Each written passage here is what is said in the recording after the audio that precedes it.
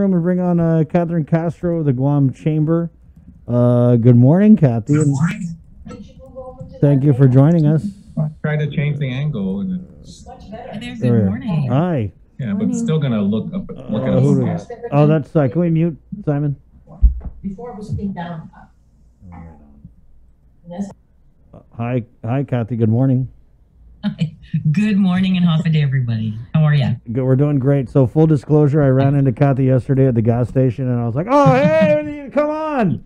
And I don't know if she knew I meant today, but so thanks for joining us. But I had to laugh because you had said something like, I don't bring the fire or whatever," and I was like, "No, Yeah.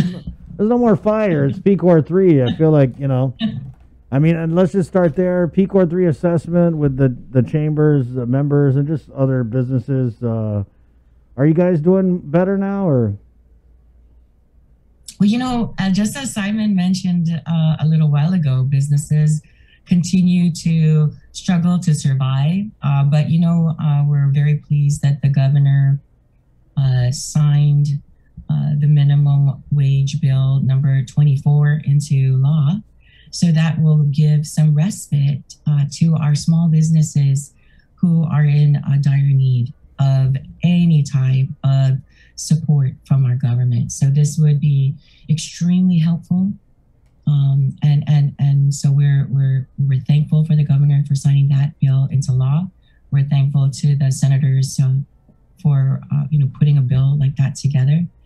Although we did. We were hopeful for a 1-year moratorium, but the 6 months is at least it's something, and we'll take it. Mm-hmm. Yeah, Bill 11 though is just one of several other bills that impact the business community that the chamber has been tracking, and the chamber also did a survey in February. I'm not sure if the results are completed, but can you tell us a little bit about at least some of the feedback you've received so far and the response from the survey? Sabrina, we just sent the survey out over the weekend, and so okay. But you're so good. Thank you for bringing it up. So anybody that's listening and that are members of the chamber, we really encourage everybody to complete that really quick. It's a really quick survey. It's just to let us know. What do you think about these bills? Do you agree that we should pursue these bills as a business community? There's about 10 bills that were listed. We asked our members to rate the bills of how important they are to the least important. We asked our members about what are the top issues that are important for their individual businesses. And, so just that sort of thing. We want to get just a pulse of our business community on what those issues are and what we should be doing as a chamber in the next year or so. It's going to be a pretty crazy year leading up to the election, and we saw the chamber, and you guys were part of a couple different PACs, or at least one big one. That being said, I'm kind of wondering, with this next election coming up, which is going to be a gubernatorial election, how active are you guys going to be in the campaign conversation? Well, you're right. The chamber is part of Action PAC, the political action committee that was formed last year. And so we're, Action PAC is still alive and well and is doing what it does. And they're very similar. The chamber is a founding member. And so we are actively engaged in advocacy with our legislative folks. And so at the Congress building, Guam Congress building. So as you could probably see a number of business bills that are coming out of the legislature, we feel are supportive of businesses. And that is because of the engagement and the talks that we've been having as a chamber, as individual organizations, GHRA, GAR, Contractors Association, all of those, Chinese chamber and the Korean chamber, and then as a chamber. And so we're pleased that we're seeing support for businesses And really what it is we really have to work together. And just as Simon mentioned earlier, we're the businesses, the smaller businesses are barely surviving. Yeah. And what we need to do is we just really, like we've said hundreds and hundreds of times, is we just really need to work together just to get through this. And we'll see what is new and what is going to be normal for Guam moving into, post-pandemic, right? We're looking at a possible federal phased-in minimum wage. We see that Congress passed this $1.9 trillion stimulus package. We're waiting to see what the Senate's going to look like. We're seeing that they're probably going to vote party lines. So it's interesting times that we're living in, and we're just hopeful that cooler heads will prevail, especially on the minimum wage, because you can't put a one-size-fits-all federal mandate, for all of the United States of America. Not everybody is a New York or a California, right? So the places that can absorb that can afford some of that high federal minimum wage, you cannot do here on Guam or in some downtown USA and maybe Ohio or some Midwestern state. What do we do? What is the proposal? Like $15 minimum wage or something? That's Biden's proposal. $15 minimum wage, and we'll give a 5-cent increment over the next 80 years. Is that one? Well, you know what, Chris? I think it's really important that Dave De La Sola was also on your show. Yeah. Right. And he has millions of dollars in grants.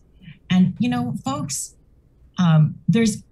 we have to look at this as brand new opportunity for us, for our people, right?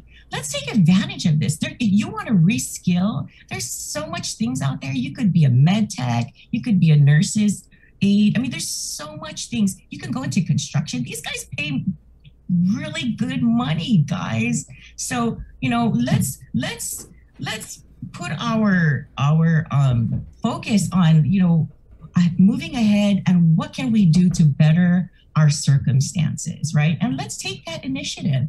If there's federal dollars, millions of dollars that is going to be available to our people, let's do it. Let's educate ourselves. Let's reskill ourselves. Let's do this and make this place a better place for all of us. Well, we are coming up to 1 year since the COVID landed on our shores. March 15th, I believe, is the day when we first got our first 3 cases.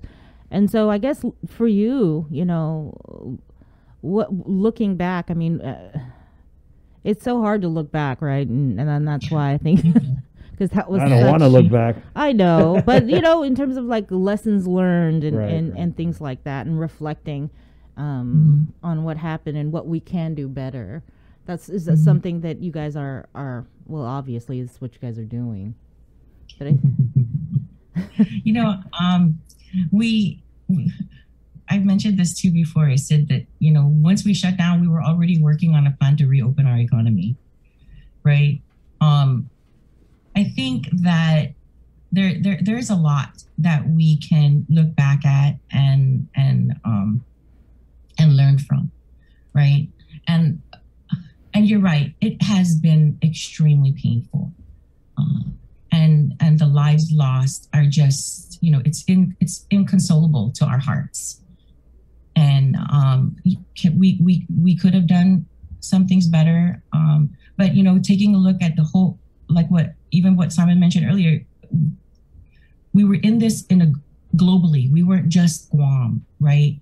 And so taking a look at what the other countries are doing, what our counterparts, what Hawaii's doing, certainly is something that we should take a look at. And but I appreciate that everybody here, because we're so small, we care about each other. We want to see our people rise above. We want to see everybody safe, right? We want to be able to open safely and be successful at this, and be like what the governor is saying, we're eyes are looking at Guam because we are doing some things really, really well, right? So let's just continue to do that. Let's continue to move forward. Let's continue to have a positive attitude, because certainly, that's the only thing that's going to keep us focused. And that's just, that's how I live. And that's how, my personal, mantra is, just be positive, look forward, and just work. Let's continue to do this together. Kathy, so with the parameters that are currently set, which is, I believe, 50% for indoor dining, 75% for retail, 50% for bars, are your memberships or the body just in general looking at further easing? I mean, obviously you are, I know, but like what timeline would satisfy you guys? You've talked to Christine, right? Our rock star chair, and she, we have been pushing for 75% at our restaurants. We have been pushing to have our bars open. I believe and I feel strongly that we have really good guidelines in place, and I'm pretty sure that your next folks that are behind me with Janella and Mary Lou, they'll tell you that the business community, they've been working. Public health and the business community have been working hard to put guidelines together, safety guidelines that are in place for employees and for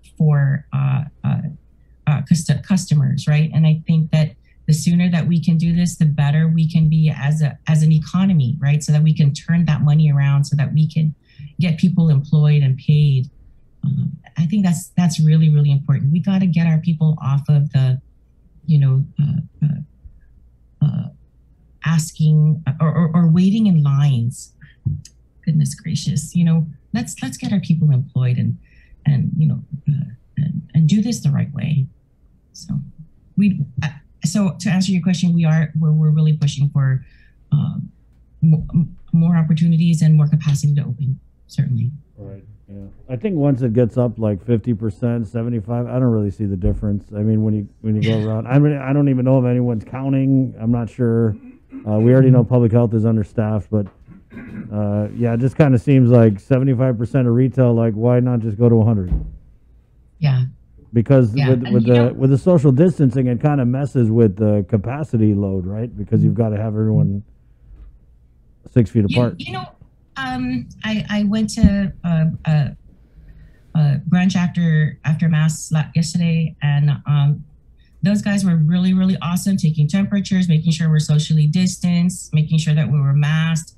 I went to the grocery store, and we're doing it ourselves, right?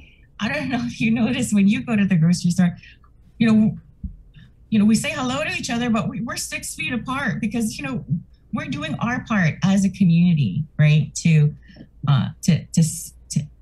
move beyond this. So kudos to our community, to our people, right? Right on.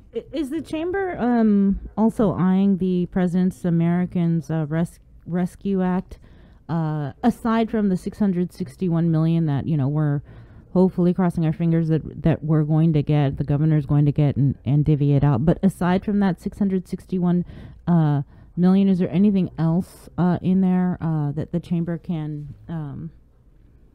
take advantage of? Well, I think that we're really excited to see help for the business, various industries that need the help, right? We wanted to see these grants come through for our restaurants and our bars much earlier than they are coming through now. We wanted to see grants coming through for our daycare centers and just the businesses that were truly impacted, right, by this pandemic. And so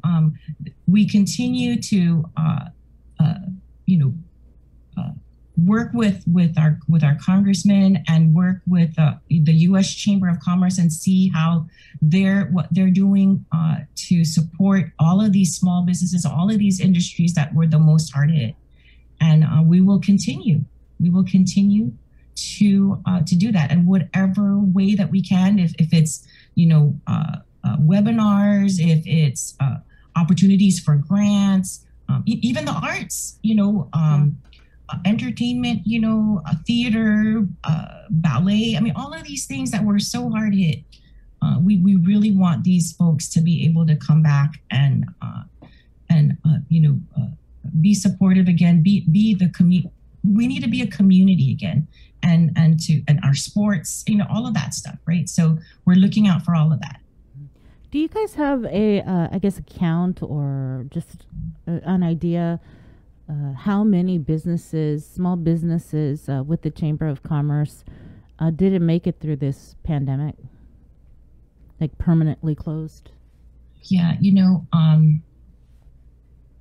I don't know what that number is. I know that the Department of Revenue and Taxation did have a number about businesses that did not renew their business license.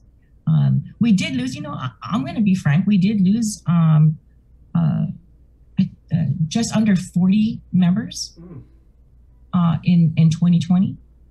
And a lot of that was all small businesses. I would say half of that was closure, and the other half was they're just trying to make it. And we totally understand and totally support them. And so we, what the Chamber does is, we advocate for the entire business community, whether they're members or not. So we're, we will tirelessly continue to advocate and press on for our business community. Okay. There you go. Thank you, Kathy. Thank you. Also, thanks, guys. You guys have a seminar tomorrow? Did you want to promote that? It's on Wednesday. Oh, it's Wednesday. Yes, it's with Joe Arnett. And so we're, encouraging. We already have close to 150 folks participating and signed up. But man, if there's other small businesses out there that need some guidance on taxes, let's get you guys registered. If you have any questions, give us a call here at the Chamber. We'd be happy to help you out. All right. It's free. There you go. You sure you don't want to throw a little fire out here, Kathy, before I let you go? Last chance. You guys are awesome. Thanks so much for having me. Thank you, Thank Kathy. you. There Take go. care. All right. 8:42. Good morning. This is the link. Welcome aboard. Welcome aboard. Burp, burp. East West Rental. Also brought to you by IT&E Carrier 647 Cool and Cabo Enterprises. 8:43. Let's go back into the Zoom room, where we have Janela Carrera, Public Health, the PIO, and I believe she's joined by Department.